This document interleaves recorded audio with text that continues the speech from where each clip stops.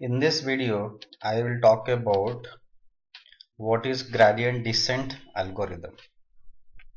This is the first machine learning algorithm we will study. Remember the cost function that we defined in the previous video. Let us consider a cost function which is a function of a number of parameters. The parameters are theta1 to theta n. In case we have n number of parameters. You remember how do we find out the regression line? We find out the regression line by minimizing the cost function. The question that we ask ourselves in the previous video is that how do we minimize it? Because this is a function of n parameters. How do we minimize a function of n parameter? Mathematically that is challenging.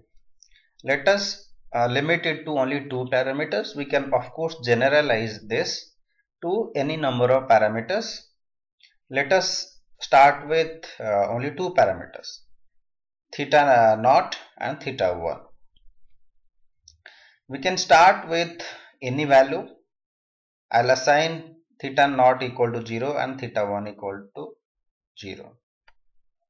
So we initialize these two parameters with a fixed values and see what is the cost function.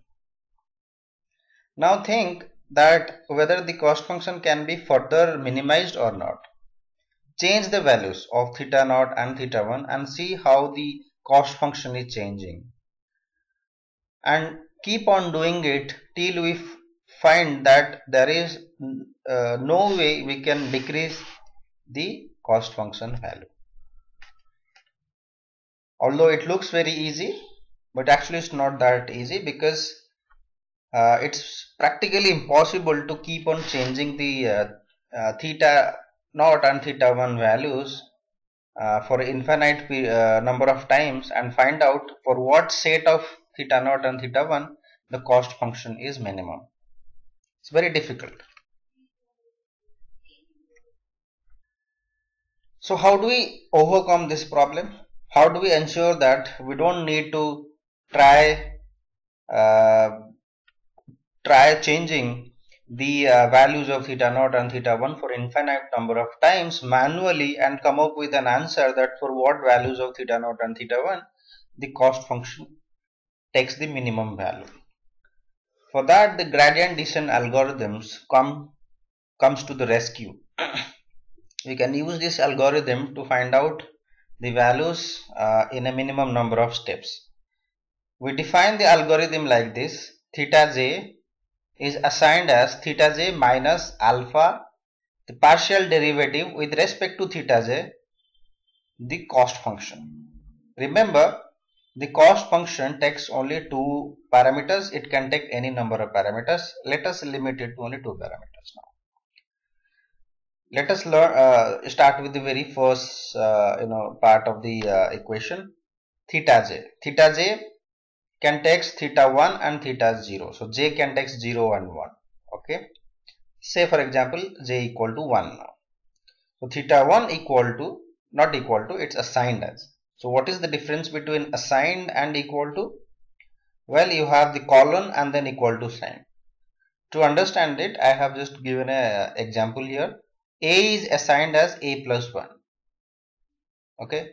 So a, the same variable, is assigned as the value of the variable previously plus 1. If the value of a was 5 previously, the current value will be a plus 1, that is 6. Okay. So here also theta j is the previous value and this theta j, left hand side theta j, is the updated value or the current value or the new value of theta j. It's updated, it gets updated. Okay. So and then minus alpha. Alpha is a learning rate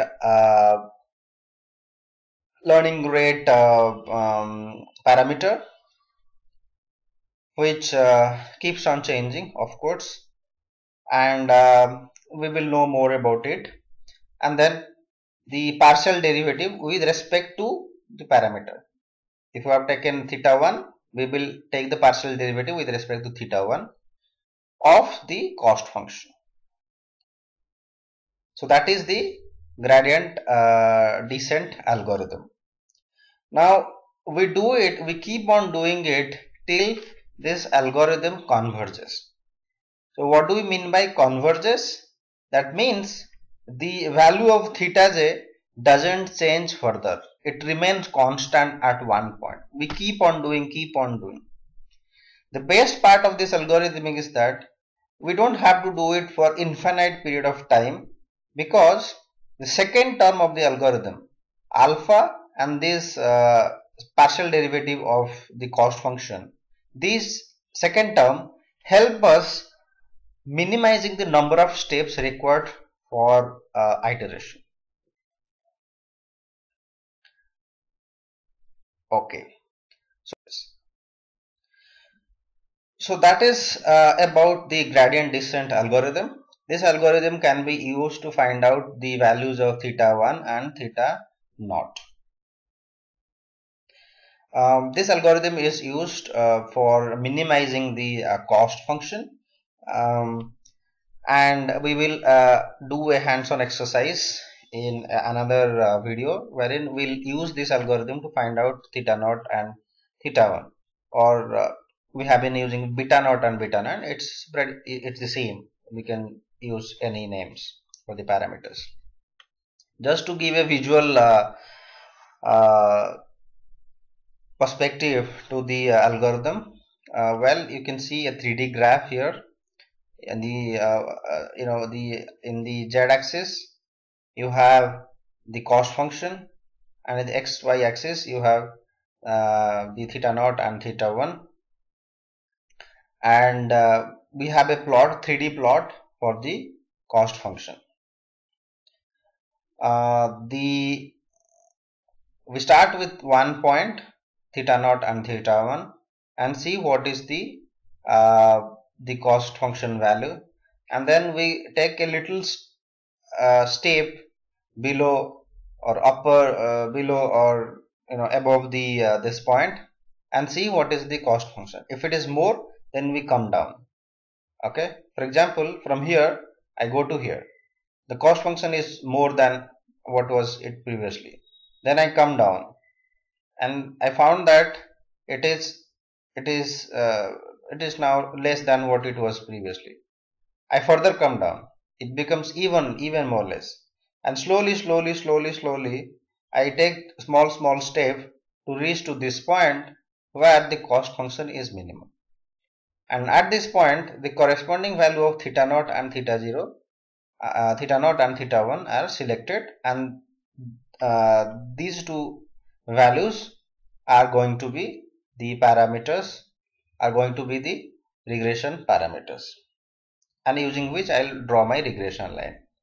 So that's the way we use the gradient descent algorithm to find out the regression line equation. Thank you.